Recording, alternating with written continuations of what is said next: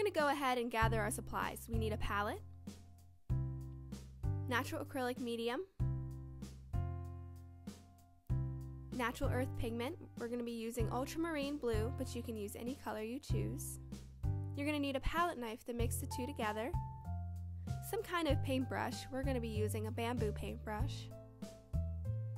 We're going to be using an aluminum tube for storage, and if you're using an aluminum tube, you'll need a pair of pliers or something to crimp the tube with.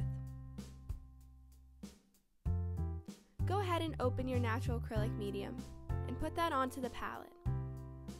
However much medium you use is how much paint you want. The more medium, the more paint. I'm going to go ahead and scoop some of that off there. I don't want to waste any. Your palette knife is going to be very helpful for scooping some out of the container and onto the palette, and off the sides if any drips a little bit. So go ahead and put some of your pigment into the medium. If you use less pigment, your paint will be more translucent. If you use more pigment, your paint will be less translucent and also more vibrant. So go ahead and mix that really well in there. You really want to mix that pigment out.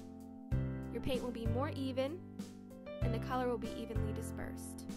When you feel like your paint is mixed enough, go ahead and scoop that into the aluminum tube.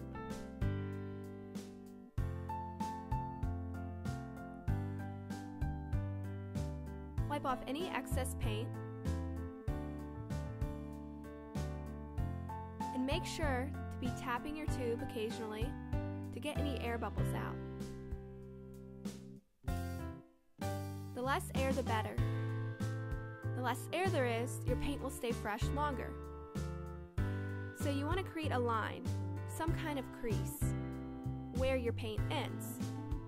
You can use a ruler, or you can even use your palette knife to help you do this.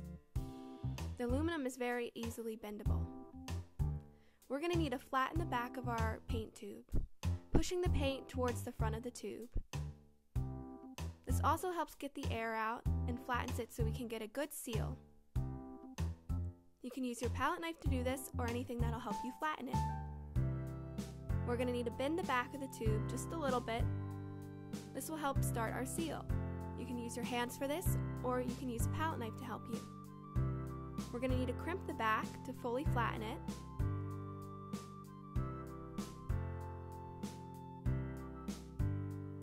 And you want to do this for each roll. Wipe off any excess paint there is too to help you keep it clean. So we're just going to keep crimping here.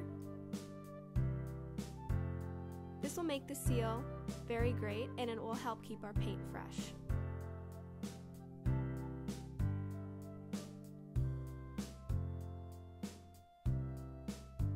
There we have it. So I'm going to test out some of the paint so you can see what it looks like.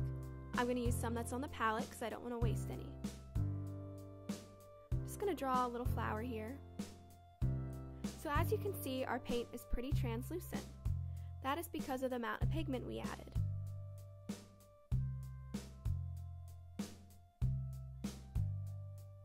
So I'm going to go ahead and mix in a little more pigment with this paint. That way you can see what it looks like if you want a darker paint and a less translucent paint.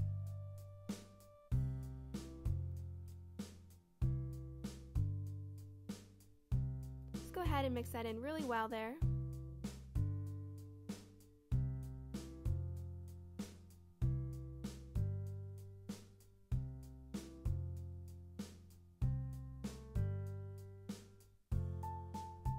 So you can test your paint in the original process of mixing if you want to see what the color will be like.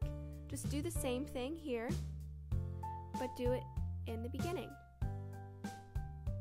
Or you can mix a tube of paint and add a little pigment each time you paint. As you can see, the color is much darker. It's also a lot less translucent. I'm going to draw a little bit on the flower so you can see comparatively. So it all depends on what you're going for. We're going to label our paint tube. You don't have to, but I highly suggest it. That way you remember what colors you made. There there you have it. Don't forget to clean up with soap and water.